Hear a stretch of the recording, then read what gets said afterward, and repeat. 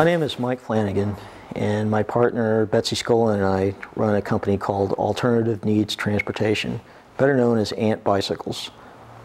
We specialize in bicycles built for transportation, and our tagline is not sport, transport. Well, my definition of a bicycle built for transportation, on the most simplest level, would be a bicycle that has lights and a bell. So that way you're a legal vehicle on the road and have every right to be there, day or night. But I think that to have one that is more useful is to have one that's fully equipped. And the next thing in line would be a basket or a rack to be able to carry your things, you know, lunch, groceries, clothing, what have you, so that way you're not just carrying it on your back. Other accoutrements that make life more comfortable would be fenders, chain guard, kickstand, internally geared hub system, and braking systems are all other things that really make life a lot more convenient, and to me that defines a transportation bike. One of the things we try to do here at A.N.T. is find a balance between function and style. One of the early inspirations to A.N.T. were images that I'd seen in books of old French bicycles and other European bikes that concentrated on transportation rather than sport. I've also been inspired by antique bicycles, ones that were built from the 1890s to 1910, and they had a certain style that seems that have been lost, and I'm trying to recapture that.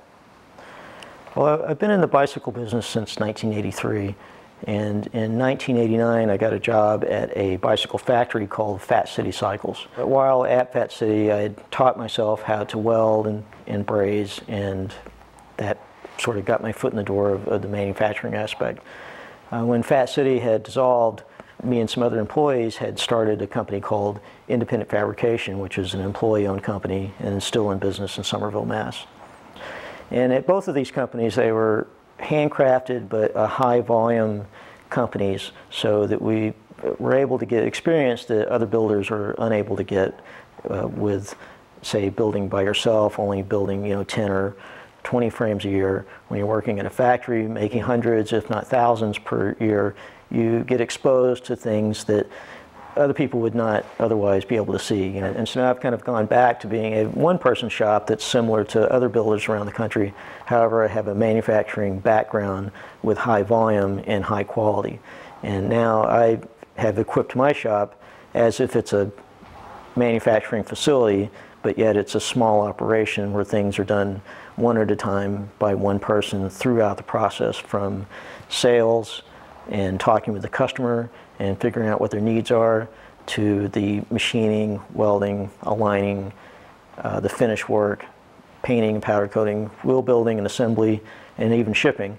So I do the process throughout. Well, one thing that sets A.N.T. apart for its manufacturing process is that we do TIG welding, or a lugless construction.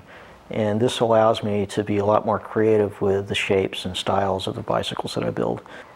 One thing that I do that not many people do is trying to create a certain style of the triangles. And so I cut the tubing off center so that the outside line of the frame makes a continuous connection.